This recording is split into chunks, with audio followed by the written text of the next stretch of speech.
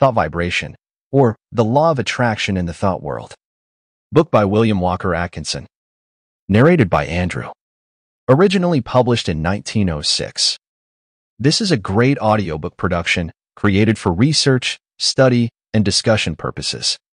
Chapter 3. A Talk About the Mind. Man has but one mind, functions along two lines of mental effort. Passive effort often result of vibratory impulses imparted in ages long past. Active effort newborn, thought impulse and motion. Impulse result of active effort, active function creates. Passive function obeys orders and suggestions. Active function sends forth vibrations, the force of habit, appetency, the impulse of the primal cause, life force. Mental culture and mental development. Two different things, the amenability of the mind to the will the outward manifestation of the I am, the attraction of the absolute, the real man the master, active and passive functions. But tools. Man has but one mind, but he has many mental faculties, each faculty being capable of functioning along two different lines of mental effort. There are no distinct dividing lines separating the two several functions of a faculty, but they shade into each other as do the colors of the spectrum.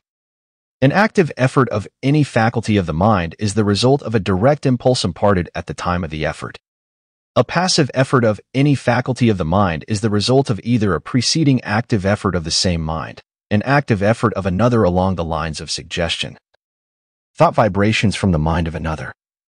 Thought impulses from an ancestor.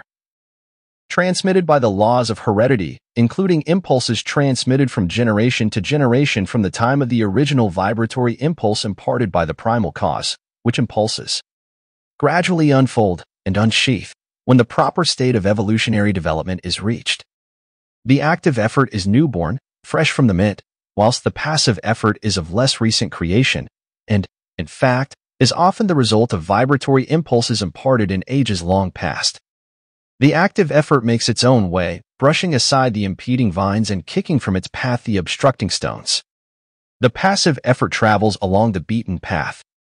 A thought impulse, or motion impulse, originally caused by an active effort of faculty, may become by continued repetition, or habit, strictly automatic. The impulse given it by the repeated active effort developing a strong momentum, which carries it on, along passive lines, until stopped by another active effort or its direction changed by the same cause.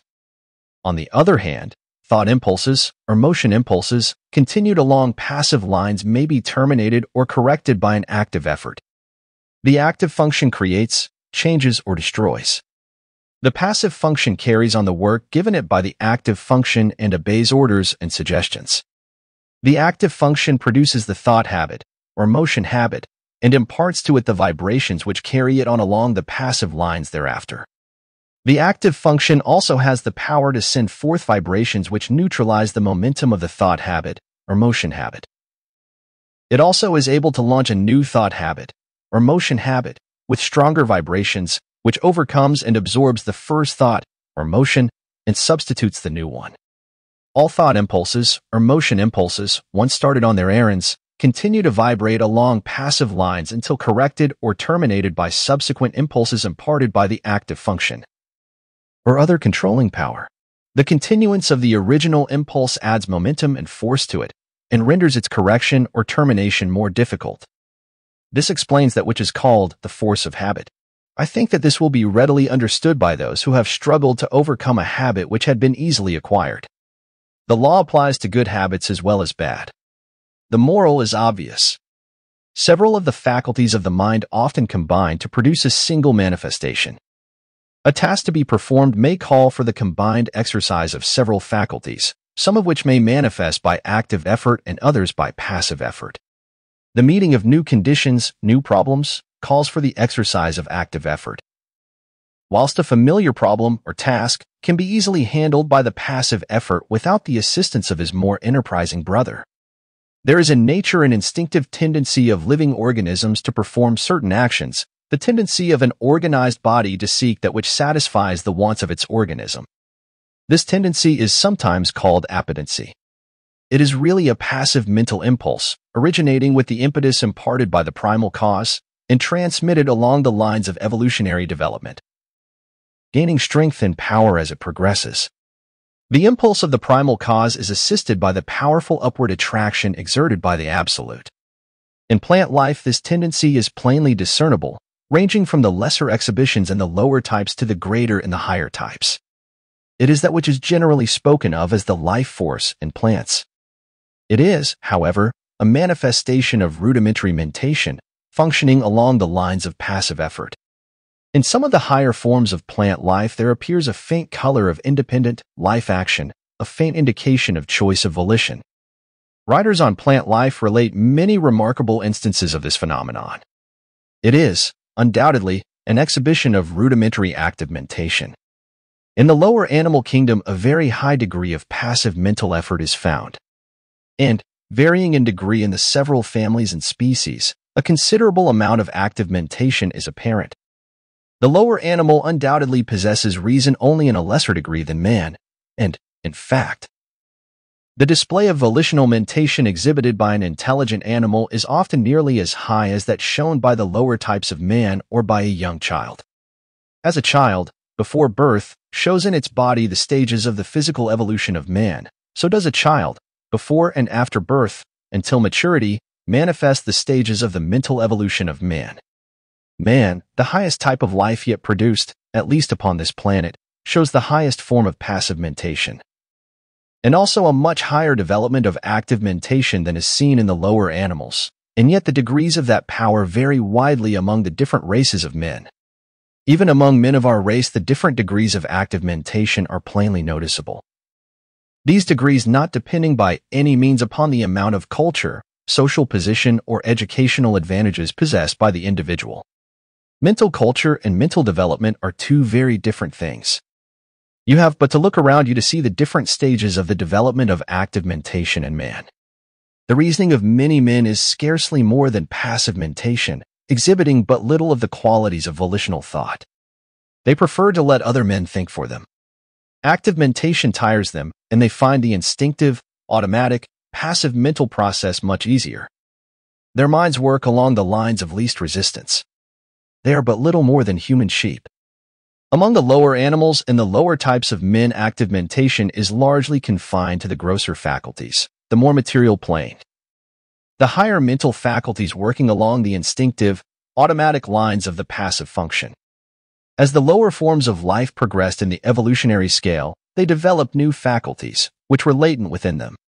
These faculties always manifested in the form of rudimentary passive functioning, and afterwards worked up through higher passive forms, until the active functions were brought into play. The evolutionary process still continues, the invariable tendency being toward the goal of highly developed active mentation. This evolutionary progress is caused by the vibratory impulse imparted by the primal cause, aided by the uplifting attraction of the absolute. This law of evolution is still in progress, and man is beginning to develop new powers of mind, which, of course, are first manifesting themselves along the lines of passive effort. Some men have developed these new faculties to a considerable degree, and it is possible that before long man will be able to exercise them along the line of their active functions. In fact, this power has already been attained by a few. This is the secret of the Oriental occultists and of some of their Occidental brethren. The amenability of the mind to the will can be increased by properly directed practice.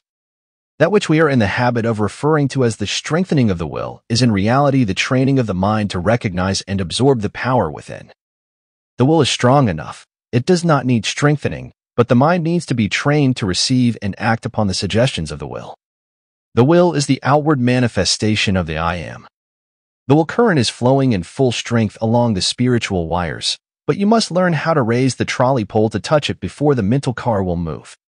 This is a somewhat different idea from that which you have been in the habit of receiving from writers on the subject of willpower, but it is correct. As you will demonstrate to your own satisfaction if you will follow up the subject by experiments along the proper lines. The attraction of the absolute is drawing man upward, and the vibratory force of the primal impulse has not yet exhausted itself. The time of evolutionary development has come when man can help himself. The man who understands the law can accomplish wonders by means of the development of the powers of the mind, whilst the man who turns his back upon the truth will suffer from his lack of knowledge of the law. He who understands the laws of his mental being develops his latent powers and uses them intelligently. He does not despise his passive mental functions, but makes good use of them also, charges them with the duties for which they are best fitted, and is able to obtain wonderful results from their work, having mastered them and trained them to do the bidding of the higher self. When they fail to do their work properly, he regulates them, and his knowledge prevents him from meddling with them unintelligently and thereby doing himself harm. He develops the faculties and powers latent within him and learns how to manifest them along the line of active mentation as well as passive. He knows that the real man within him is the master to whom both active and passive functions are but tools. He has banished fear and enjoys freedom. He has found himself. He has learned the secret of the I Am. For more audiobook like this, hit the subscribe button and click on the notification bell so you get notified when we post a new audiobook. Thanks for listening.